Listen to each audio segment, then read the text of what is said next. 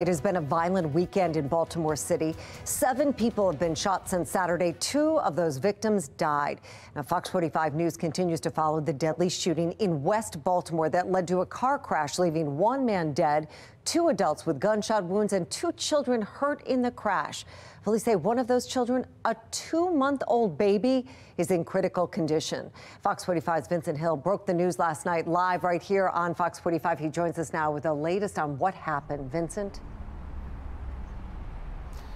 Yeah, Mary, one more number added to the list despite the mayor's data saying that crime is on the way down in West Baltimore. Just a few blocks away from the Sandtown, Baltimore Safe Streets location. At some point, a gunman or multiple gunmen opened fire. And under the eye of a Baltimore police camera. And that car came to a crash when it crashed into a pole at the far end of the block. Get well balloons now fly for those inside the car. That adult female has a gunshot wound and is in critical condition. Children are injured fighting for their lives.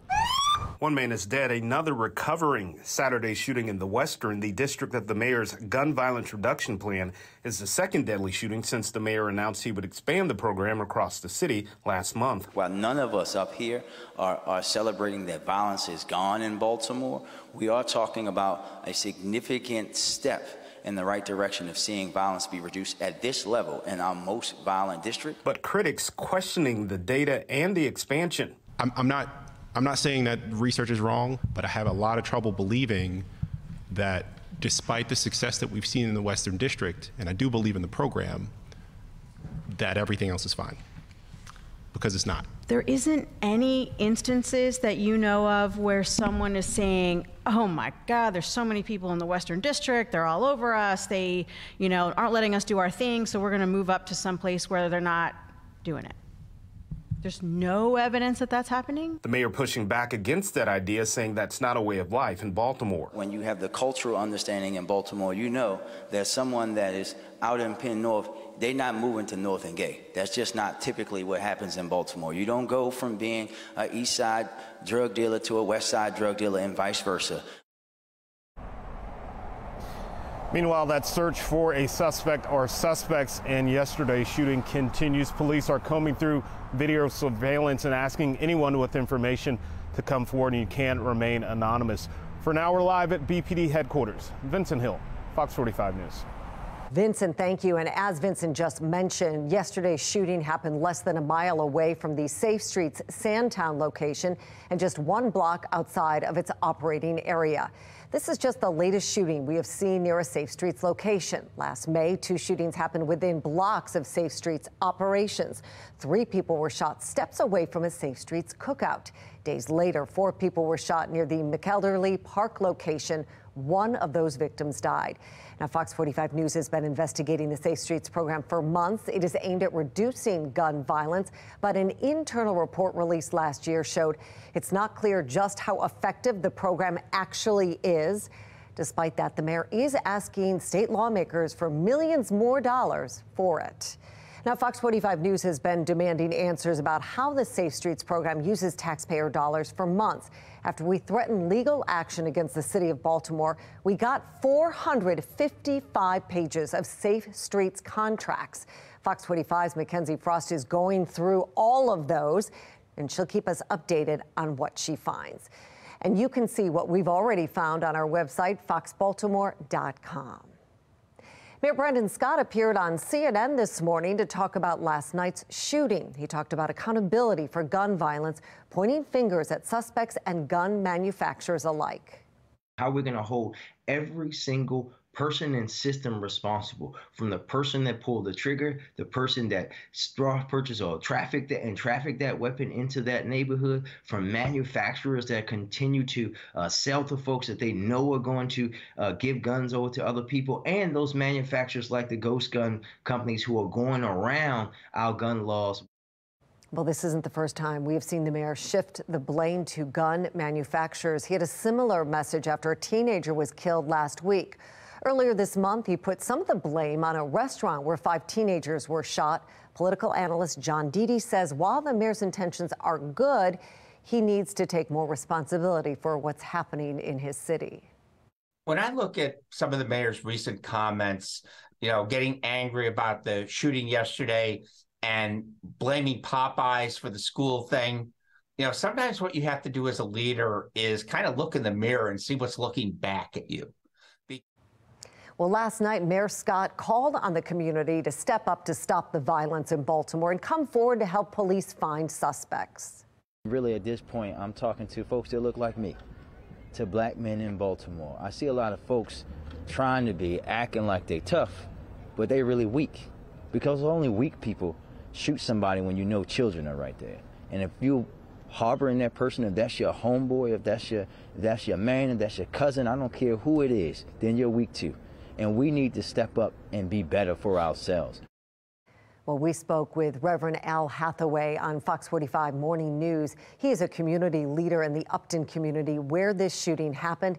He says there are community intervention programs in place right now aimed at keeping young children away from crime. He tells us there are 3 things the city can focus on right now to curb crime.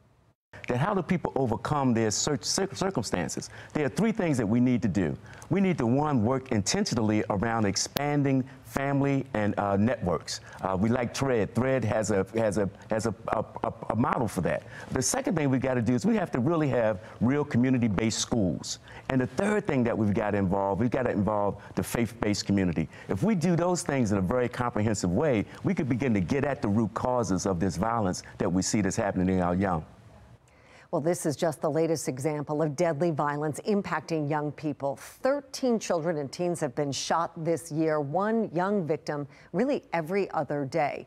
3 juveniles have been killed in the first month of the year. The first was 17-year-old Deja Garrison. She was shot and killed on the first day of the year. And then just days later, 5 Edmondson Westside High School students were shot across the street from their school at the Edmondson Village Shopping Center. 16-year-old Deontay Dorsey was killed. And last week, 15-year-old LaRon Henderson was killed along Liberty Heights Avenue. And when it comes to the murder of Deontay Dorsey in Edmondson Village, police are asking the public to help them identify the suspects in these pictures. Today, the Dorsey family and their attorney, Thuru Vignaraja, called on police to make an arrest in this case. The family wants, in light of another mass shooting, in light of another murder of a teenager, in light of the 25 homicides, we don't want Deontay's name to get lost in the wave of violence. What we need is to make sure that the city and the police do their job and bring a measure of justice to this family. Now take another look at those suspects' pictures on our website, foxbaltimore.com. Baltimore City State's Attorney Ivan Bates now trying to tackle the city's crime crisis. He is pushing for legislation to toughen gun sentences. 10 state lawmakers are now backing his bill, including 8 members of the city delegation. And here's what the bill would do. It would make the maximum sentence for misdemeanor gun possession 5 years across the board. Right now, the maximum penalty for people ages 18 to 20 is 5 years. But for people 21 and older, it's only 3 years in jail. Mayor Brandon Scott says he supports the plan. It makes no sense for it to be 5 for 18 to 20 and then 21 and above. I look forward to supporting the state's attorney. I told his staff earlier today that if they need me to come testify, I'll be there to work with them on it. Absolutely. Well, while the mayor has put his support behind the bill, 6 members of the Baltimore City delegation have not. You can see their names right here. Fox 45 News is giving you the opportunity to contact your elected leaders directly. Take out your phone and click on the QR code right there. It'll take you to our website where we have put together a list of lawmakers, and you can get access to their official emails and phone numbers. Now, Fox 45 News has questioned city council members about where they stand on the bill. So far, only Felicia Porter has responded, saying she supports it. We want to know what you think. Should the mayor and the city council support Ivan Bates' push to toughen gun laws? So far, 87% of voters say yes. Head to foxbaltimore.com/vote to weigh in. I'm Mary Bubala. Thank you for watching. Here's another video for you to watch. Also, take some time to subscribe to our YouTube channel.